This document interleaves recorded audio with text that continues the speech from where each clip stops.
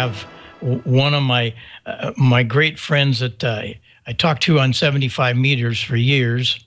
And I want to bring Doug into here. Doug, are you and Maida there tonight? WG4U, how are you? Hi, Bob. Maida's in the other room, and hello to everyone. Well, you always are my, I just adore your work. You do some of the most incredible building. And you sent me some recent pictures, and we're going to run through some of these. And this is a tuner, but it's not just a tuner. It's a balance tuner. Tell us a little bit about what's on that screen, Doug. Okay.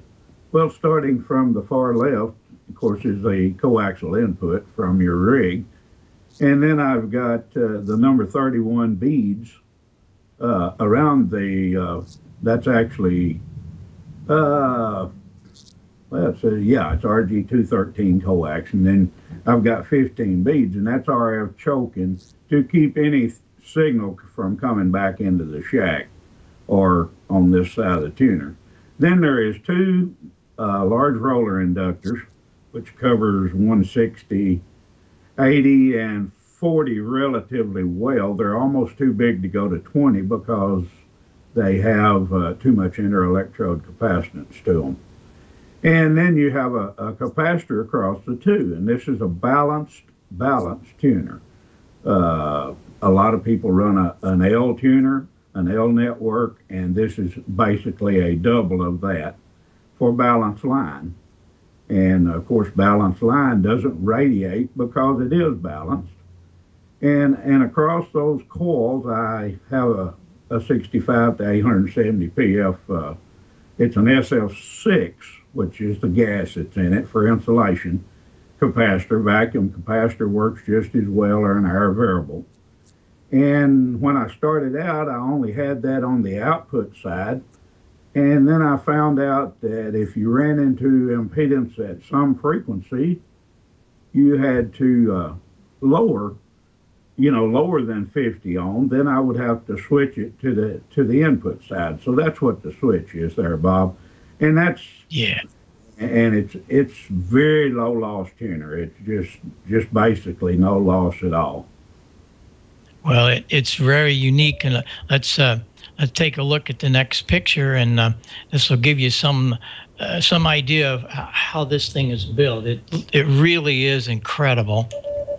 It's actually two tuners. Most people would only have one, as you would say. Tell us a little bit about what's right in the middle, Doug. That cylinder. That cylinder it's not a vacuum variable. It's a gas air variable. But it's just like an air variable capacitor, but it has this SF6 gas around it, which is one of the world's best insulators. We used them. I worked at a power plant, and we used SF6 when we was breaking 168,000 volt lines and stuff like that with maybe no more than a half-inch gap. And so that capacitor contains that. It's pretty amazing insulator. Sulfuric hexafluoride's what the gas is in it, Bob. Yeah, I see a belt that runs both of those at the same time.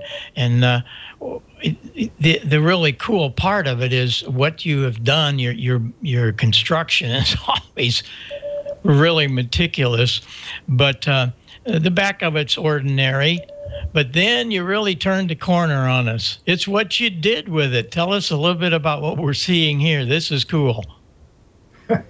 Okay, well, I live in a mobile home, and that was a part of the closet here in the bedroom. And in that portion of the closet originally was the hot water tank. And I took that and moved it because I didn't want it inside. And that left me a blank space up there. And so I mounted the tuner. I fixed that and mounted the tuner there in the wall. And that way I could bring the balance line in from right behind it from outside. And I made an insulated panel and did there you go, with some ceramic feed throughs. And that's how the balance line gets into the back of the closet and then up to the tuner. And that way I just punch the radio in tune and walk over and watch the meter and dial the wheels till I got her matched out. That's great. Then we come to another great part. You made your own feed line. I see you made it there. You stretched this out. How long is that? And you used sawhorses to get started. How long is the feed line? I had the kit I bought was for 250 feet of feed line it was supposed to make. And I closed the spacing on them just a little bit from their recommendations so that the line would stay straight. And I built, about 170 feet or so of feed line there. That was enough to go from where I wanted to be to the tower and up the tower to the antenna over. Yeah, and one of the other really cool things in this next picture, uh, this is a uh, this is the only way to do this. Tell us about ladder snap. What a really great thing that is. Oh, they certainly are. They're just basically spacers for your open wire. And number 14 THHC wire, solid or stranded. I use stranded because of the flexibility of it. But anyway, that just snaps right into those, and they hold perfect spacing and build you a 600 ohm line. And you just the convenience of them is just wonderful. They're well worth what they cost. I'll say that for it, Bob. Yeah, and then the thing that I was noticing, you'll see it here in the next one. The way that you snapped it on and spaced it, that's kind of neat. You space it away, and you had your special little pliers that you notched out so that it made it easier there. That's showing the pliers. You didn't that way it fits into the plastic snap, right? Right. One side you can see I ground away part of the flowers and made a little bar that just set right on the wire, and the outside went on the other side, the end of the ladder snap, and you put that on the wire, and it just pops it right into the groove.